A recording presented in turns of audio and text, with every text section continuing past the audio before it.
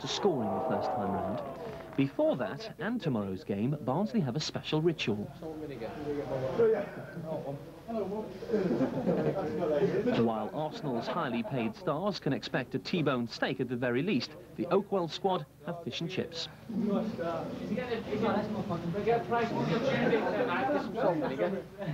The ritual mightn't look too healthy, but after a morning's training, it seems it's just what the lads want most. It's reminiscent of the comic character Topper of the Track, who needed a helping of stodge before he could win a race. Manager Allan Clarke began the ritual. He has his one of each at his desk.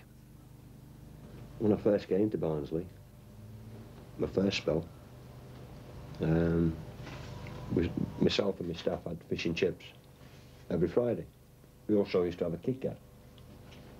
And as everyone knows, my first spell here as manager, they were in the 4th division, we got promoted that season. So it just sort of carried on from there, really. What can you remember about that goal you scored against Arsenal in a rather important cup final some years ago? Yeah, well, people obviously asked me that question because I'm manager of Barnsley, and George Graham, who played in that cup final, he's the manager of Arsenal now. So really, I mean, the only connection to that match was obviously with George and myself, respective managers, you know, up against one another again tomorrow. But I remember it, the goal, I remember it as if it was yesterday. I mean, it's one of the highlights of my playing career, and it's a thing that I'll never forget. I was delighted to see go in.